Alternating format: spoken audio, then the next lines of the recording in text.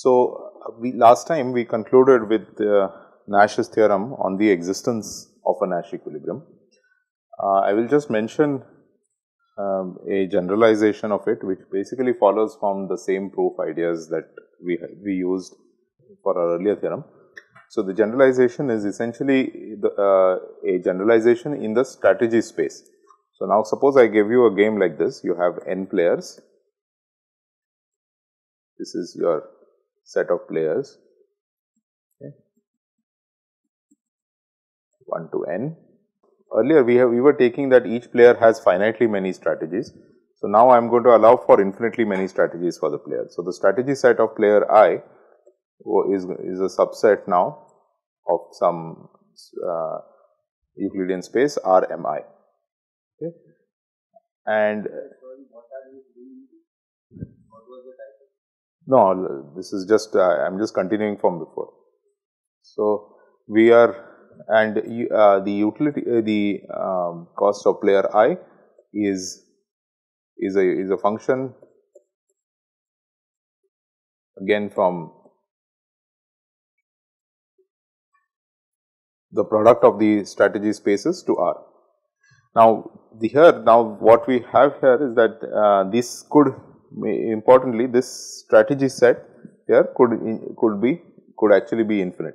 So, in the sense that earlier the strategies of players were simply there are just finitely many strategies for each player. So, there were rows or columns of a matrix or something like that. So, but now we can allow for infinitely many strategies. So, this could be any subset of Rmi. Now, what we can define a Nash equilibrium in the usual sense that an x1 star to xn star is a Nash equilibrium if ui of xi star comma x minus I star is less than equal to ui of xi comma x minus I star for all xi in Si and for all I in N. This is our definition of a Nash equilibrium. So, the question is, when does a Nash equilibrium exist for a game like this? So, here we are talking of a Nash equilibrium in this strategy space, in the space Si. That means these now are the pure strategies of player I. But the player has infinitely many pure strategies. Okay, so it is a continuum of pure strategies. So, question is, when does a Nash equilibrium exist? And it turns out that you can actually claim the existence of a Nash equilibrium for this kind of a game pretty much using the same arguments that we used for a Nash equilibrium in mixed strategies, but when you had finitely many pure strategies, right. So, remember the set of mixed strategies is also infinite. Okay, so, when we got a Nash equilibrium in the space of mixed strategies, we were again talking of a game where there were infinitely many strategies for the player. So, the interesting thing here is that the pure strategies are infinite, and when certain assumptions hold, actually a Nash equilibrium exists in pure strategies itself. Okay, so that is that's the theorem that I will write out here. Okay. Now, so the theorem is this. So, suppose Si is convex, closed and bounded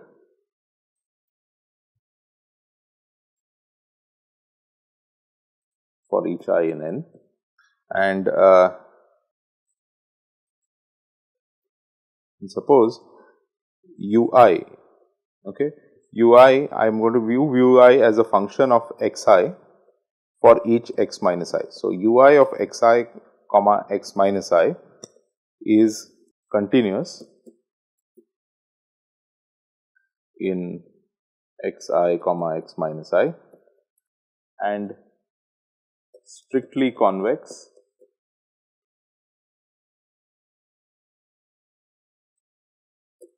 in xi for each fixed x minus I. So that means ui is a continuous function of both these variables. Okay, for both these variables it's a continuous function, and if you view it as a function of only xi, then it's actually a strictly convex function of xi for each value of x minus I. Okay, and this is true for all I, for every player I. Okay. Then there exists a Nash equilibrium for this game. Then there exists a Nash equilibrium for this game. So you can see what we've done is we've assumed some things that are similar to what we did, what we had earlier. The strategy set is now still convex, closed and bounded, just like it was when we looked at the set of mixed strategies. So the set of mixed strategies was for a game with finitely many pure strategies. The set of mixed strategies was also closed, convex and bounded. When you looked at the expected cost or expected utility of the player, that there was linear in the player's own pure strategy. So now that has been generalized, and we are asking that it is continuous in these variables, in all these variables, and it is strictly convex in xi for each x minus I. Okay, so that the assumptions here are slightly different, but the arguments are that we will need are more or less the same. So what we need here is actually you can say something like a more specific version of Kakutani, which is actually attributed to, so it's an earlier version, so attributed to a mathematician called Brouwer. So it's what's called Brouwer's fixed point theorem. So Brouwer's fixed point theorem essentially says this. So if you have a set S, subset of Rn, which is closed, convex and bounded,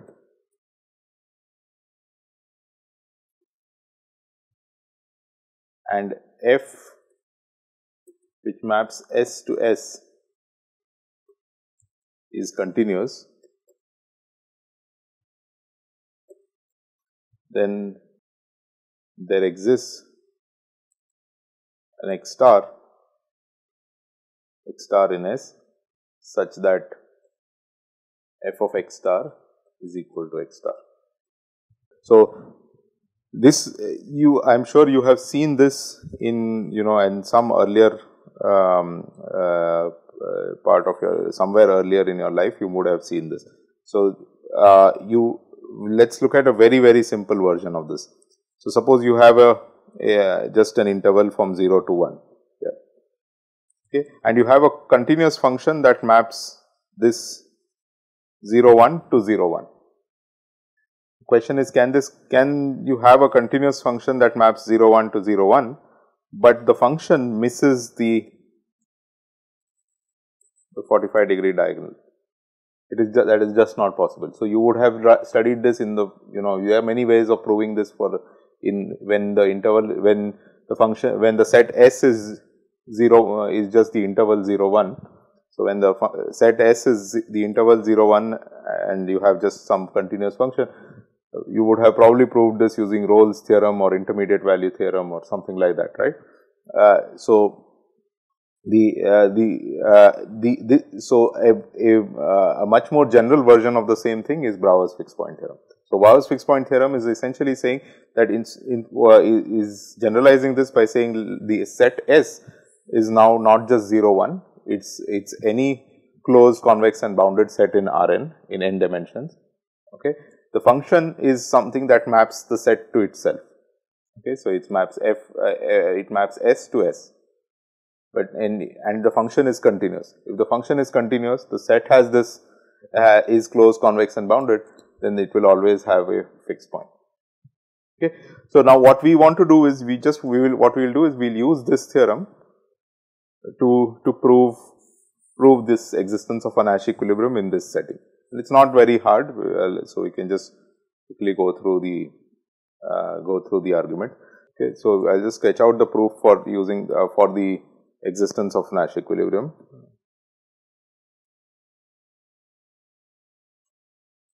So as before, let us look at the best response. So the best response of player I when others play x minus I.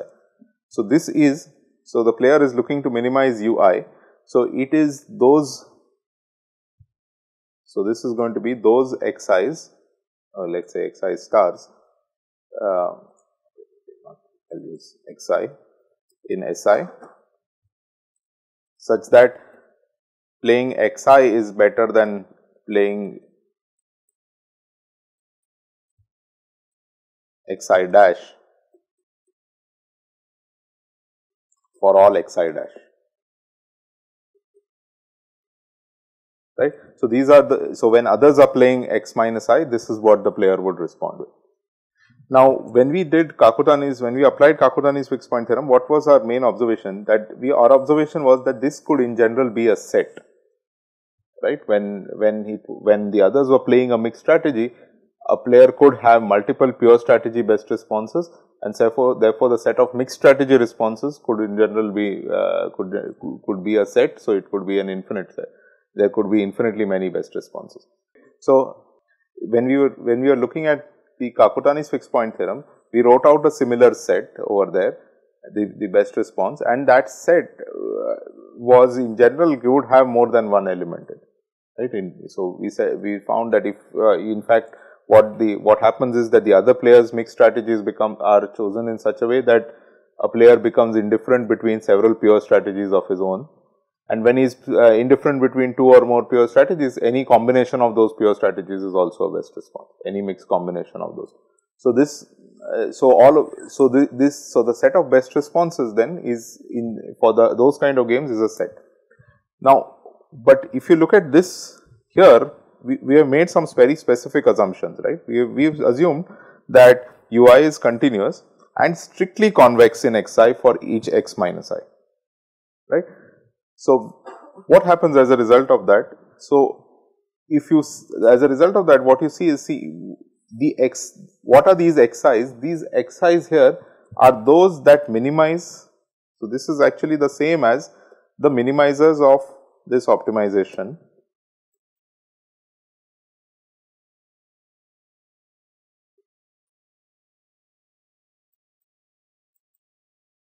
It is the minimizers of ui of xi with x minus I fixed, right.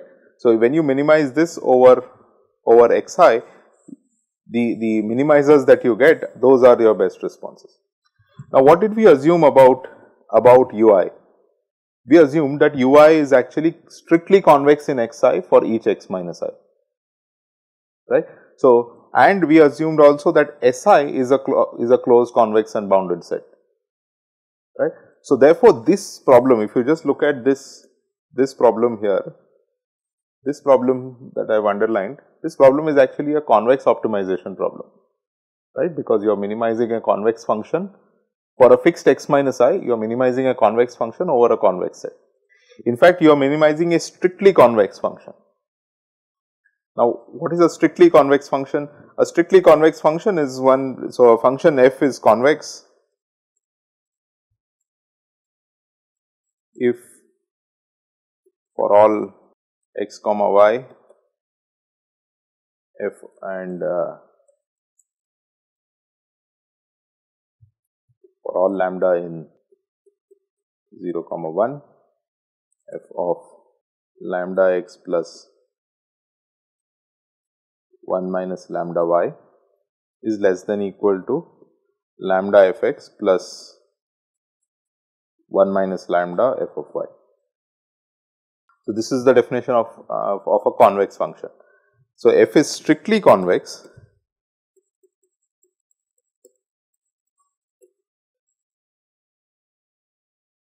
if x not equal to y and lambda between 0 and 1, f of lambda x plus 1 minus lambda times y is strictly less than lambda fx plus 1 minus lambda fy. So, which means that the function, if you take the convex, if you evaluate the function at a convex combination of 2 points, you get a value that is strictly less than the convex combinations of the function values itself, right. So, a convex function can have a flat bottom like this. This kind of a function is also convex, but a strictly convex function cannot. So, because it has a flat bottom like this, what you would have is, you could have 2 points here having you take, so suppose this is a point x, this is a point y, you take lambda x plus 1 minus lambda y and evaluate f at that point. It turns out to be exactly equal to lambda fx plus 1 minus lambda fy. Okay, that is because the function over there is on that segment is linear, but a strictly convex function will not have such regions. So, a strictly convex function will always have something like, it will look something like this, that there will never be any sort of flat region in that along any direction that you look at. Okay. Now, what it means is that once a function is strictly convex and you are minimizing it over a convex set, the implication of that is that that kind of a problem, a convex optimization problem with a strictly convex objective over a convex set, that optimization problem will have a unique solution. So, this argmin then is going to be actually not a set, but a unique point, right. So, this here is the argmin is going to be unique. Now, because once this argmin is unique, then Ri is not a set valued map, but just a function of x minus I. Okay. So, then this becomes a function of x minus I. Is this clear? So, now what we can do is, we can then again as before define R of x as R1 of x minus 1 all the way till Rn of x minus n, and this is essentially what you are doing is just taking components of stacking up these n different functions. You have R1 is one function, R2 is another function, etc. You just stack them up, and what you get now is R, which is a function then from S to S, where S is simply the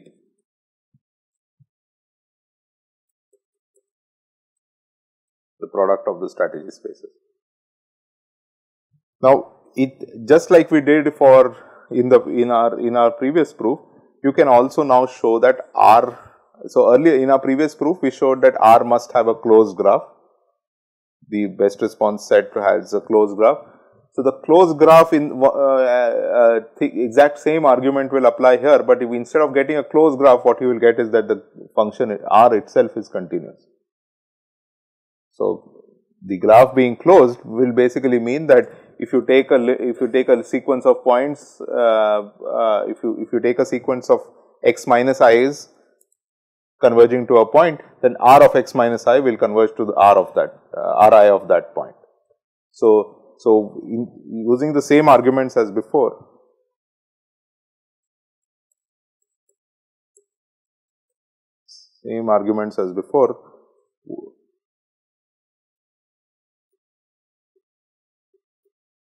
you can show that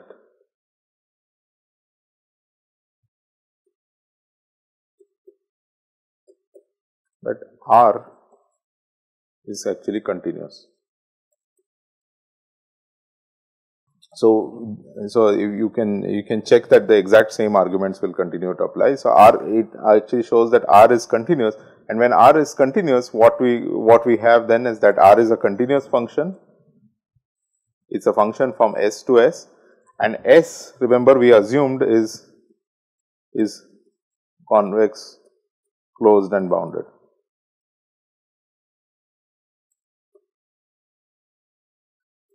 Which means then by Brouwer's fixed point theorem,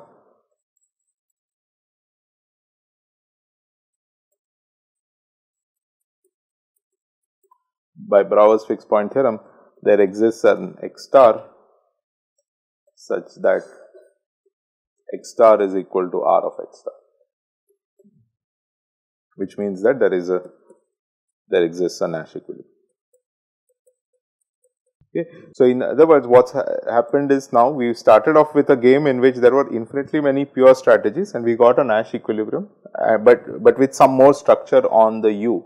We had to assume that the strategy space was convex and compact. We had to assume that U is continuous and strictly convex. And in that case, we get that there is a Nash equilibrium in pure strategies. Okay. We don't have to move to mixed strategies in this domain. Okay. So in the case when the number of strategies was finite, there was a problem and that's where we had to go towards mixed strategies. So of course there is a notion, you might ask, of course, is there a notion of mixed strategies even when you have infinitely many pure strategies? So there is such a notion as well. So you can allow for randomization even when there are infinitely many pure strategies. So then what each player is then choosing is basically a probability distribution again on his pure strategies. So he is choosing basically a PDF, probability density function on his space of pure strategies, okay, or more generally a measure on his space of pure strategies. Okay. But all that is a technical generalization. If you, but the main thing I wanted you to know is that whether there exists a Nash equilibrium or not is essentially a topological property. It's about the shape of this function R and whether it has the right shape to eventually that it has to intersect that 45-degree line in that larger space. Okay. So in particular, when you are dealing with pure strategies on a closed convex and compact set with the right sort of U, you actually have the property that you require. Okay. So this is all I had to say about this particular topic.